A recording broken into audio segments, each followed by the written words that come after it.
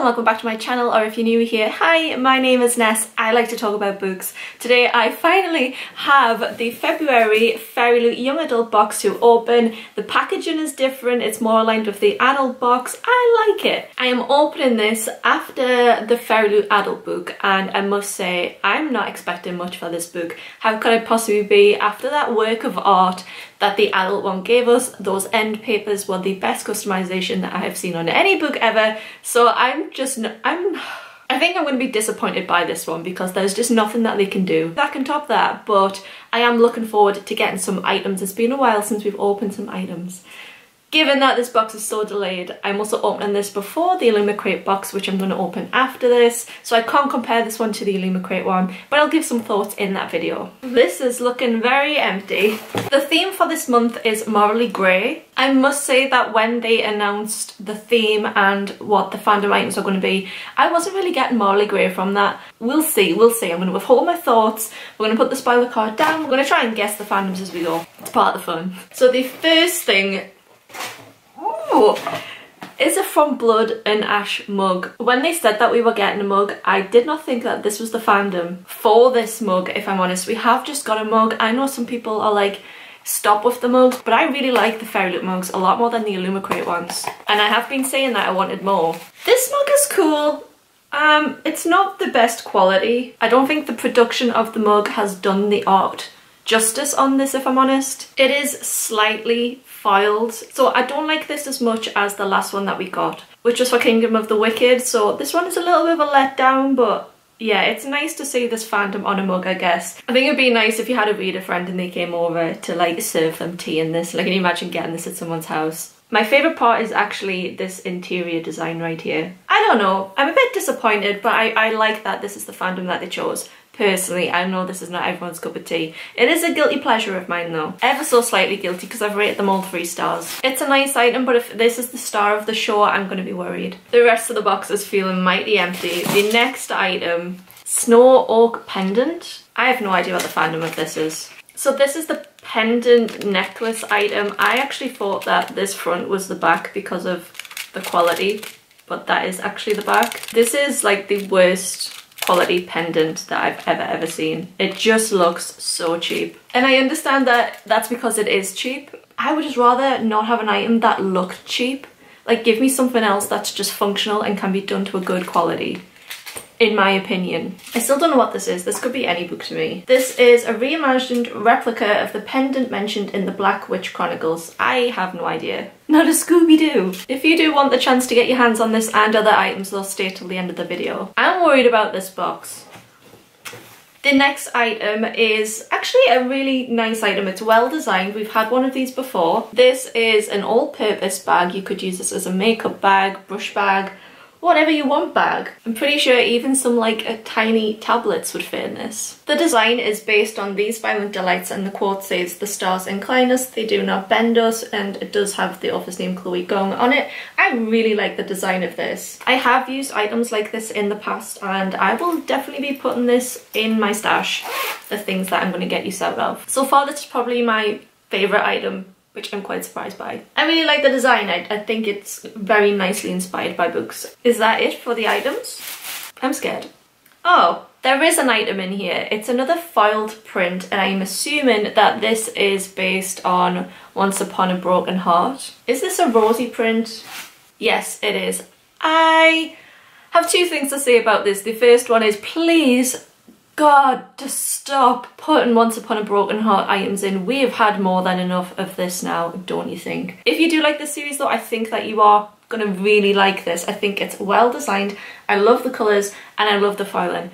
Personally, I don't mind foil prints as an item as long as other items are really worth it. I liked the last print more with the one that was based on Howl's Moving Castle. This is a fandom that I don't like, which is why I'm not going to keep this item. But I've seen so many comments and discussion on Instagram of the Fairyloot account about how they are including foil prints as an item. I don't mind it as long as I like it, because I am someone that would frame something like this and put it in a room as long as I like it.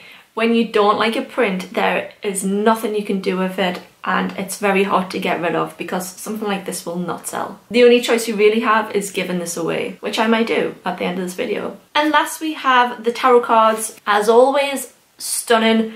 I love the cohesiveness of this full set and I've really enjoyed it since the start. These characters are based on the book from last month, which was Spice Road, and they are just absolutely gorgeous. They are a collectible that I used to really hate, now really enjoy, and I keep every single one of them together in a pot behind me on my shelves. This has been an underwhelming box, but I guess moving on to the book. I just needed a little bit something extra for this one, I think. This is a colour I've not seen in sprayed edges for a very long time. It's a pale, very, very pale pink. That's a choice. Oh, this is a choice. This is something. This is not what I was getting from this book, but okay. The book this month is City of Nightmares, and I absolutely love this colour scheme. I think this colour scheme is so much nicer than the original one, which to me was like, it wouldn't stand out on the shelves of a store because so many books of this genre use these colours. This scheme though, I enjoy the pink on it. I think it's a brave move. The edges have this like paint speckle effect, and they are also ombre with the front of the book, and it has a little like, it looks like a pterodactyl here. Is that what they're called? Pterodactyl? Petrodactyl? I'm not up to speed on dinosaurs. Yes, I have an archaeology degree. No, I didn't do the dinosaurs. I wasn't a dinosaur child into archaeology. I was a Tomb Raider child into archaeology. What else have we got? This book is pen signed, which is very nice. On the... Oh, this is a funky choice. On the underside, we have this non-plastic cover, which I really like. It's not like the typical one where you'd get your fingerprints all over it, and it depicts this cityscape scene, which for the front of a book is a very weird choice. It's quite plain. The only thing that really stands out on this is this building here of Casino. We go around, we have the title of the book on the spine, and we keep going around, and what really to me should have been the front, because it has more going onto it, is this creature again, and some more buildings as a cityscape. So I'm guessing if we open this up, that's gonna be the full picture. And like this, it does look really cool. It's got that whole Gotham theme going, which I hear is very of the book. On the inside, Fairyloot-esque, typical right now, but very enjoyable. End papers with the character on, and also going with this almost nighttime cityscape. I wasn't interested in this book, if I'm honest, but I think I'm going to keep this for this edition because I think this is very nicely done. This is how you carry a theme through into the design of the book, in my opinion. I have no credentials for giving this opinion. And on the back we have a character, and I'm assuming the love interest? Maybe? Best friend? Brother? Who knows? But again, with this city, almost nighttime feel. I wasn't expecting anything like this design. I really like it though. It's definitely young adult-esque and a far step from their adult book, and I feel like their adult book and their young adult book have definitely left the path together in the way that they are designed, which I really enjoy because there is now a definitive feel between one and the other. For a long time the adult books felt very young adult still in their design, so that makes me happy, but also I realise just how much I love the adult one now. Also with this is the author letter, and the author art on this again is very of the book. City of Nightmares is a book that came up on my radar and instantly went off my radar because it's not something that I think I would enjoy. The other forms of media that it's being compared to are just not my thing. That's why it surprises me that I want to keep this, because of the way that Fairyloot have made this. Although the thing I will say about this book that I do enjoy is that the main character is called Ness, and this is the first book that I've seen where the character has my name, and that makes me really excited. I think Ness is a great name and it's so underrated. I hope everyone would agree with me. Ness superiority. I might read it just to root for Ness. It seems like a quick read. The author states that the inspiration for this book came from watching Gotham.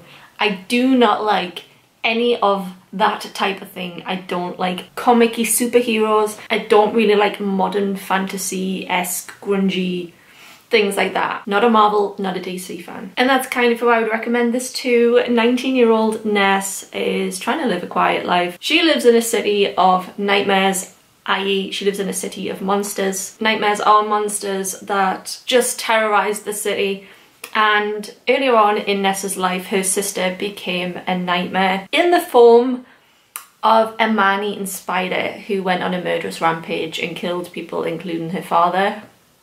It sounds weird. It sounds totally bonkers.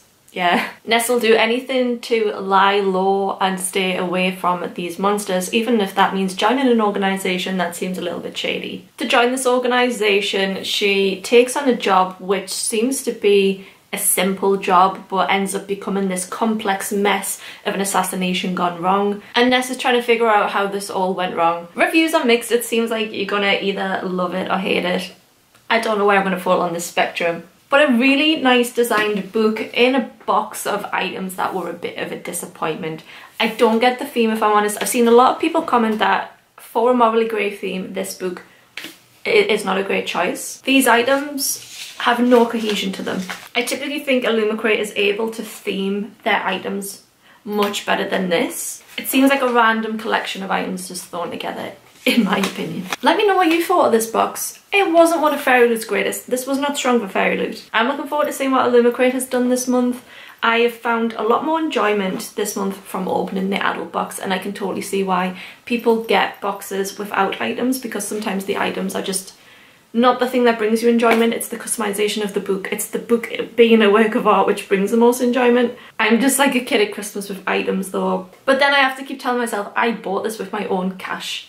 And would I have bought some of these items had I seen them themselves? No. Was this box worth it in value to me? No. Appreciate the cost of everything has gone up.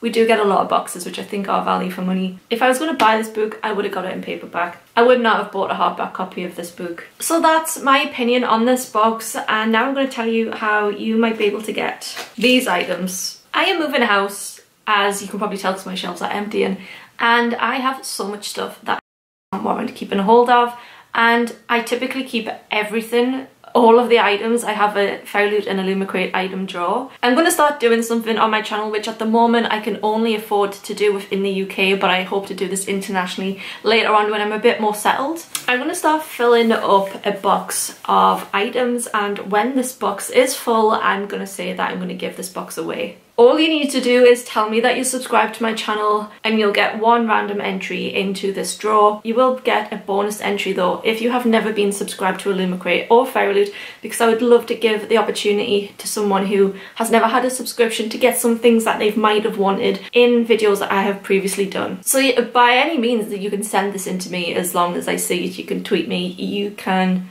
Instagram me, you can just leave me a comment in this video. Just tell me that you want to be entered and whether you qualify for the bonus entry. I think it might be like once every 4 or 5 months that I'm able to fill a box. I don't know, this has around 15 items in at the moment, so I just realised that I can't keep everything. Thank you so much for watching this video, and if you have stuck around to the end, I really appreciate all the support. Let me know what you're reading right now, and let me know what you thought of this box. I would love to just get chatting in the comments. Thanks for watching, and I hope everyone's well. Bye guys.